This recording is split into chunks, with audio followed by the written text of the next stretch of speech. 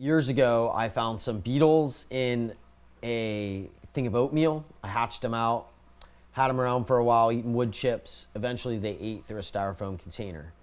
Kept that in the back of my mind of all my experiments. There were some surfboards left behind on a trip with Yvon Chouinard from Patagonia. Took him on a trip behind the island. He gave us some boards that were unbreakable. We broke them, and we were left with that. So years later, when I realized these worms could eat EPS foam, I remembered him telling me that these surfboards were made out of EPS foam, so we fed them to our worms and they ate them.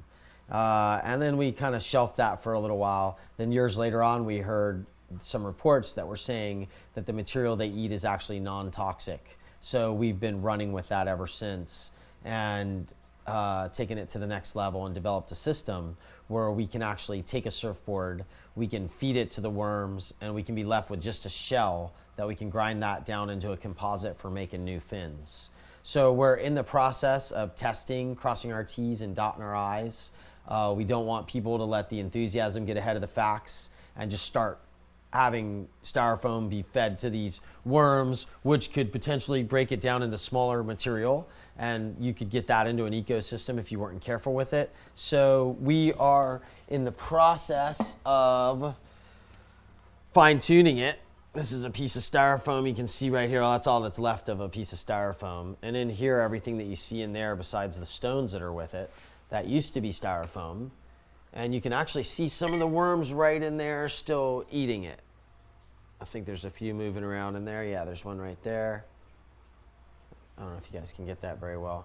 But there's worms in there, and all that stuff you see at the bottom, those fine particles, it looks like dirt or sand.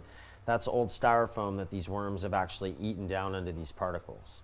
We're then able to put it through another process and turn it right back into soil.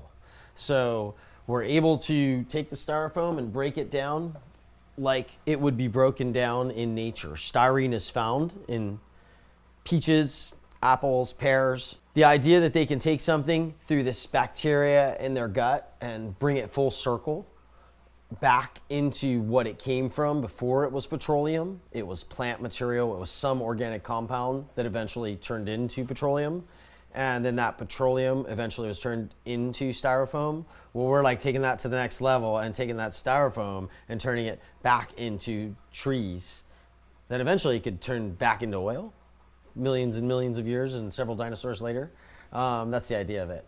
So yeah, that's about how do we figure that out? Quite by accident, and it's awesome.